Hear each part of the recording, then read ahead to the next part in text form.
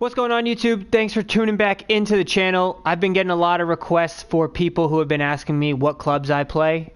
So I thought this was a really good opportunity to tell you what is in my bag that I'm currently using frequently. And also I thought, how about I divert this a little bit to kind of help you out and possibly find out some characteristics that can help you make your game better. I'm going to break down exactly each attribute for the characteristics of the clubs and kind of tell you like what is the purpose of them and exactly what they can do for you. So this is the overview of my bag right now. And we'll go club by club here. You can quickly just see I have my yardage on the right side, but we're going to go club by club here and just do a quick what's in my bag. Currently, right now, I am playing the Tour B JGR, and that's because I've taken like a Bryson approach to it. A lot of these fairways can be a little bit tough to hit, a lot of them narrow, maybe some of them hard.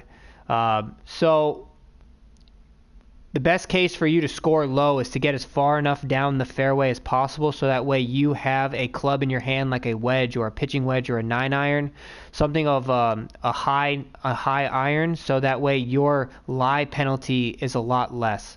So you can, unless you're like really good with one of these lower end drivers for their distance wise, to pretty much hit every single fairway, but then you're going to be hitting like 6 irons and 5 irons into the greens, and you're not really going to be able to hold the greens well.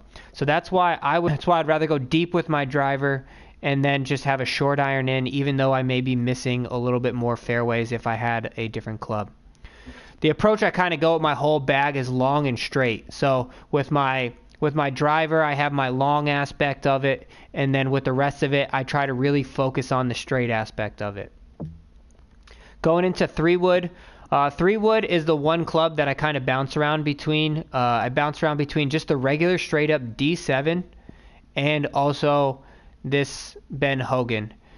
I switched to the D7 because it gives me a little bit more of forgiveness for like a penalty of a yard or two, which isn't really that much. Also, if you want a longer club, highly recommend just the straight up Sim. This club is long and the swing plane is big enough where you can pretty much keep it pretty straight and narrow. But the D7 for me has the exact characteristics I need, where it can use as an in-between club of like 240. But it also gives me the ability to control and hold the greens. So that's all what it's all about for me. It's about like that 241. So if you get the 3-wood of the Sim, you're going to get about 248, 249. But really, what is that 7 yards in the end? I'm only going to be using the 3-wood sparingly if like the hole sets up for me off the tee, or if I really have to push it down on a par 5. I'm not really going to be using it that much. There's going to be a consistent trend going through my entire golf bag, and that's going to push to the second half of this video when I talk about the most important characteristics.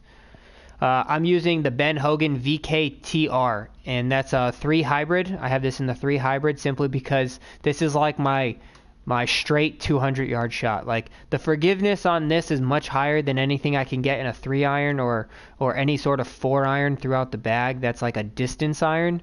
So this club right here gives me a great amount of forgiveness, because the big difficulty I find in this entire game is the fact that the fast and the slow is like inconsistent. So if the fast and the slow is going to be so inconsistent for me, then I need to have enough forgiveness so that way my shots are not going like big draw, big fade, that they're staying pretty much on line. Going into the irons, I've played around with a couple different irons. I really like the Fort Worth black irons. These are a pretty good iron, but I currently have in my bag, I have the HBS XX-V A5 irons. And I did this once again because of the forgiveness. When I have the forgiveness like they are, I have the ability to shot shape better than I can with any of the other clubs. Because if I'm shot, I don't do anything crazy shot shaping. It's just like a slight dash left or right. But with my ability to shot shape and have that forgiveness, I can hit a slow or a fast swing and it still will stay pretty much on line. And that's something that I really like.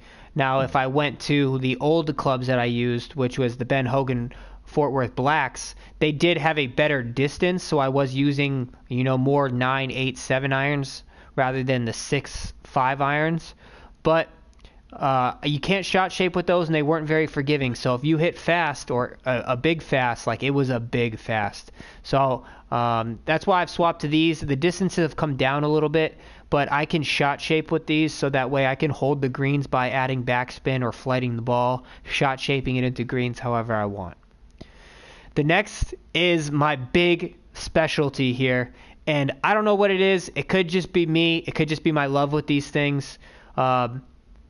These wedges right here are like my ultimate chip-in wedges. Like, I added these, the Tour B XW-1s. I added these into my bag. They're not the crazy longest. I'm going to have a slight gap between my pitching wedge and my 9.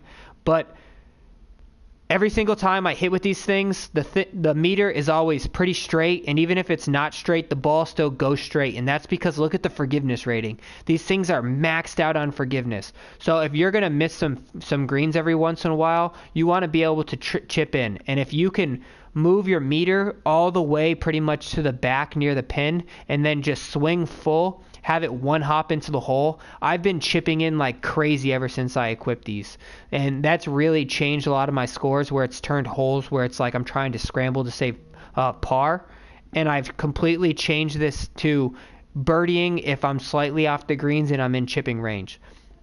It has also helped out a lot with pitching and flop shots. Flop shot is my preferred choice. I hate pitching. I still can't figure out the pitching. It's just so inconsistent for me. But when I do use the pitch, it still carries the appropriate distance, and that is a big thing for me.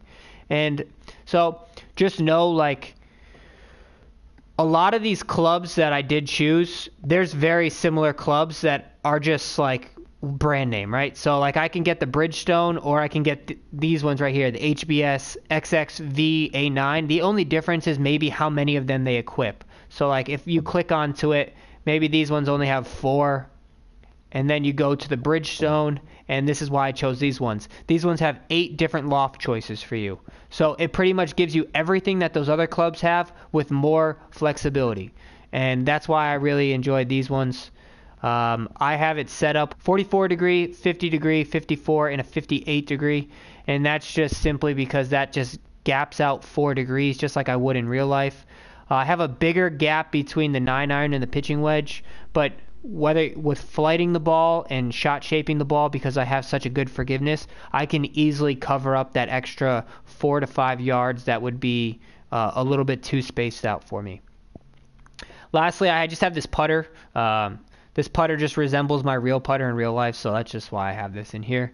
All my clubs have the murdered out black shafts, black grips. That's also just a personal preference for me. But that's essentially what's in my bag. And I want to take a quick note here, because I've kind of like covered it a little bit, but this is going to be something that can possibly help your game out.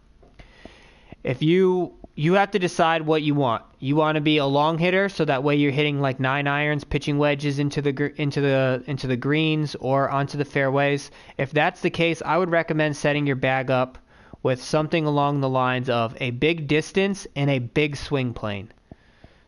So something like, where's the Bridgestones? Right here.